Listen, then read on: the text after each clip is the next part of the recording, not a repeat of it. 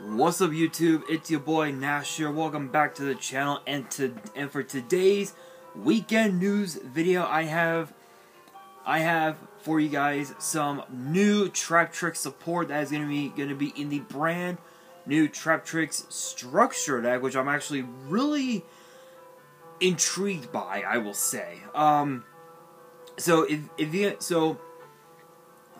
For those who don't know anything about the Traptrix archetype, it's an archetype that focuses more so on the monsters protecting each other from being affected by trap cards that have hole in their name. So cards like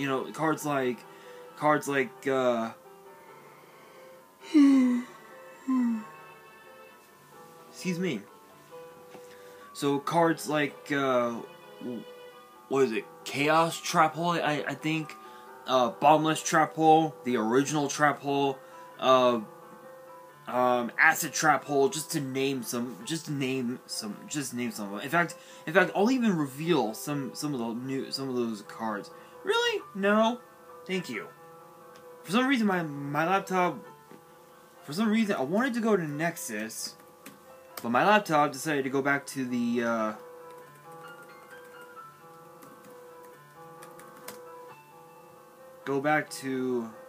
where it was originally. Alright.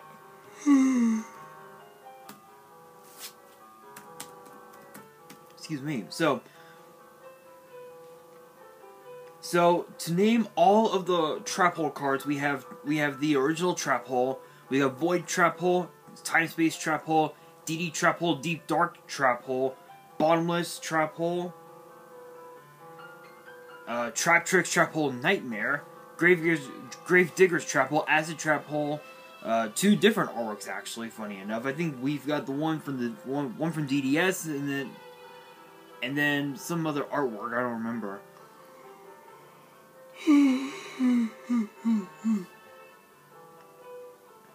We've got a double Trap Hole. We have both the original and, of course, the Lost Art promo, I guess.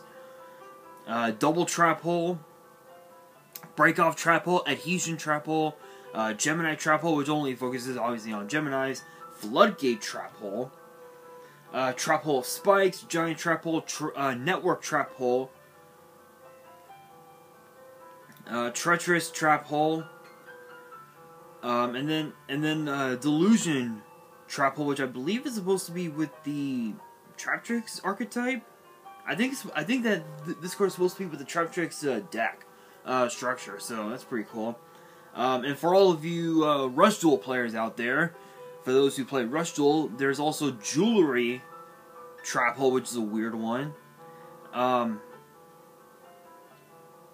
then of course we have Aesthetic Acid Trap Hole, and then I believe Psychic Trap Hole, and then of course too we also have Chaos Trap Hole as well, which is a counter trap. So excuse me.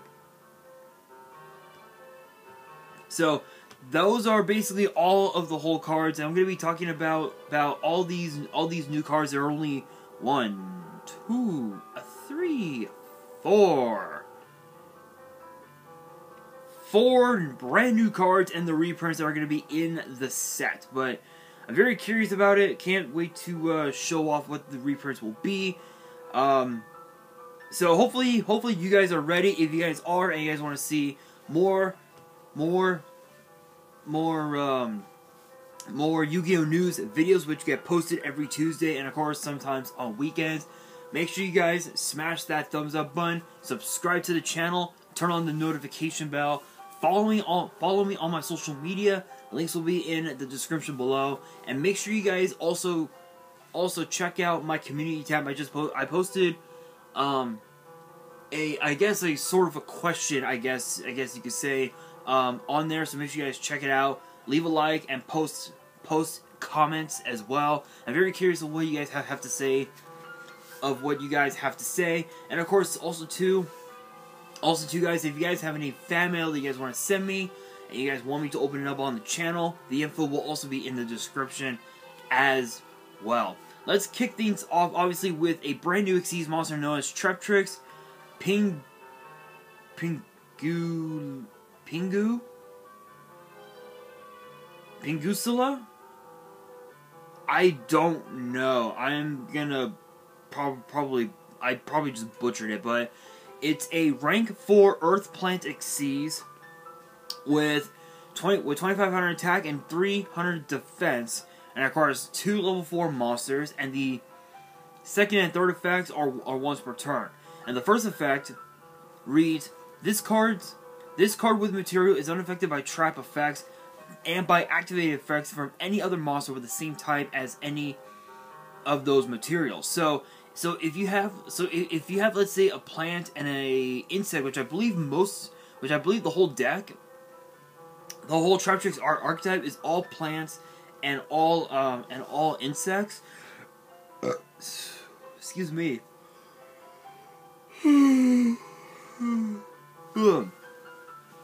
Basically, this card can protect itself from being affected by any monster that is an insect or plant, which is actually pretty cool. So if you have a plant and an insect that you use to overlay and summon this card, then you're basically protecting that card from both different types, which is pretty cool. The second effect reads you can detach one material from this card, add one Traptrix monster from your deck to your hand. It's a Stratos.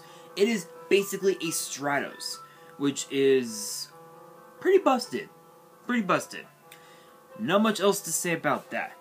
The third effect reads, if a monster or monsters that is owned by your opponent is sent to the graveyard or banished by card effect, you can attach one of them to this card's material.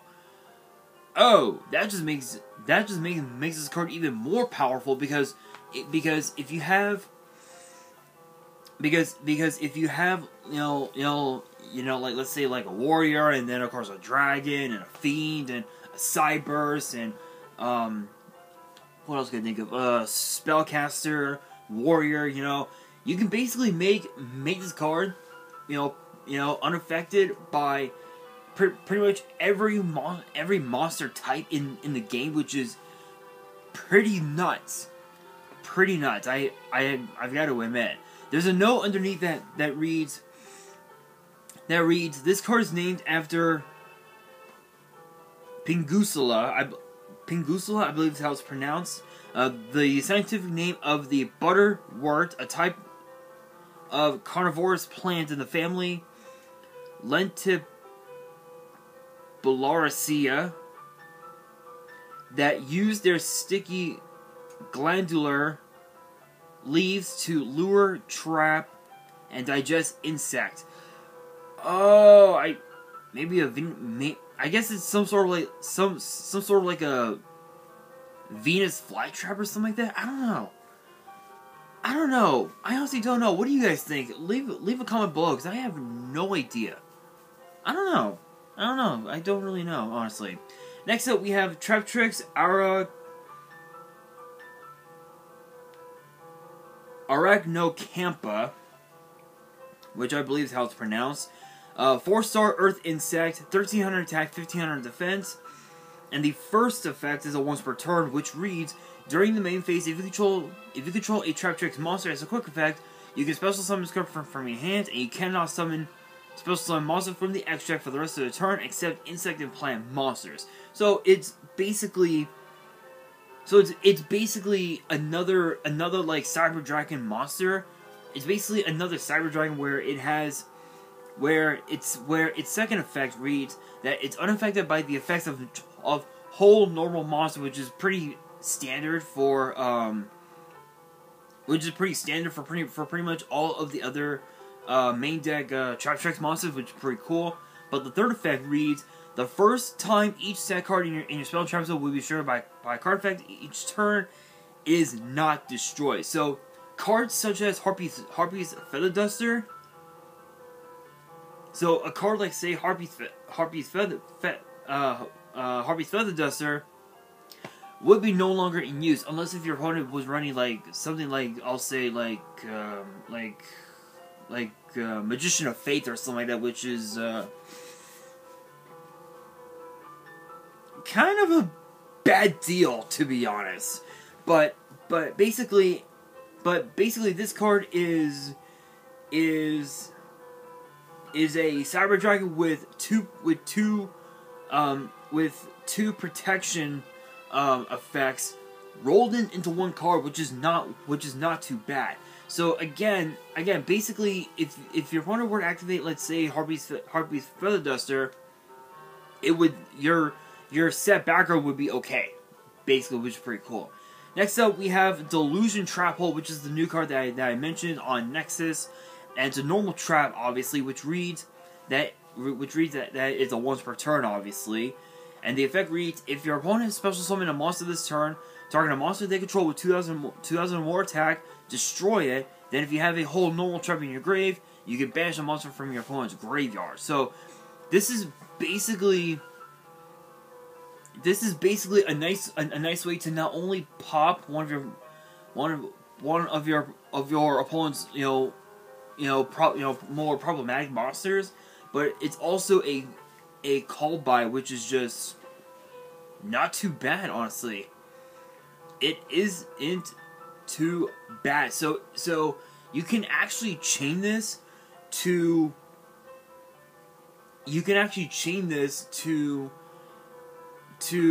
a chain where if you were to add a card from your deck to your hand, and then your opponent activates Ash Blossom, and then your opponent activates a card that special summons from the hand or whatever, you can chain Delusion Trap Hole to destroy that monster if it has 2,000 or more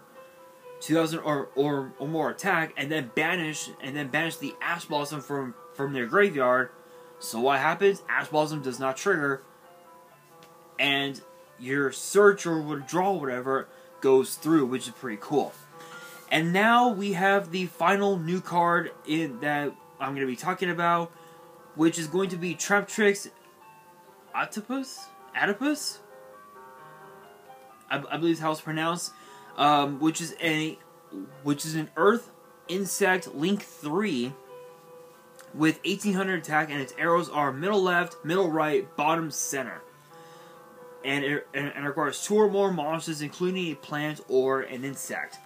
And it has 3 separate effects. The first effect reads, this Link Summon card is unaffected by trap effects. Not much else to say about that. The second effect reads, Traptrix monster control gain 1,000 attack while you have a normal trap in your graveyard. And the third effect reads, once per turn, you can target face-up cards your opponent controls up to the number of insect and plant monsters you control, negate their effects until the end of the turn. Then you can banish 1 normal trap from your grave, and if you do, destroy one of the targeted face-up cards. So it basically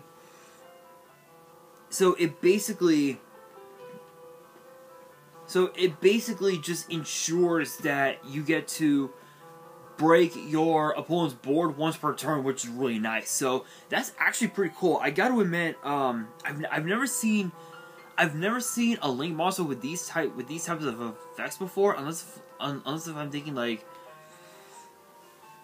unless if I'm thinking like maybe a Kotaku or something like that. I don't know, but that's actually a pretty cool one. Being able to, to protect itself from trap effects, being able to, make this card a damn near 3,000 attack beat stick, and to be able to just pop cards that on your opponent's board. That's actually not too bad. There's a card underneath. Not a card. No, not a card. A note. There's a note underneath that reads, this card is named after Adipus, a genus of atypical tarantulas known commonly as purse-web spiders. Coming through Eurasia. Yeah, I believe that was pronounced. That's a nice little, I guess, a nice little history lesson. I guess you could say. And then for the reprint, so the cards that are going to be reprinted in this in the structure deck, as far as the Traptrix cards go, you have Atrax, you have Marmelio, Nepenthes, Dionea, and then of course too you also got other reprints, you know, such as Lone Fire Blossom, which is a pretty good reprint. Bottomless Trap Hole, Void Trap Hole, Traptrix Trap Hole Nightmare, Floodgate Trap Hole, Traptrix, which is a kind of an odd reprint, honestly. Notorious Sacred Tree, and Traptrix Rafflesia, which I'm curious of what the other reprints will be, what other new cards we're gonna see. So hopefully we will see in the coming weeks. But guys, that's gonna do it for this video. That brings me to the question of the day. What are your guys' thoughts on the new Traptrix support, and will the deck be meta? Let me know down in the comments below, and that will do it for today's video. Hopefully you guys enjoyed. If you did, make sure you guys smash that thumbs up button. If you guys are new to the channel and you guys want more Yu-Gi-Oh news videos, which get posted every Tuesday and sometimes on weekends, make sure you guys subscribe to the channel, turn on the notification bell, and follow me on all my social media. Links will be in the description below, as will the info to my fan mail. It will also be in the description as well. Simple reminder, guys, don't forget to check out the community tab. Just posted my very first post on there this week, so make sure you guys check it out. Leave a like and post comments as well. And on that, this is your boy Nash, signing out.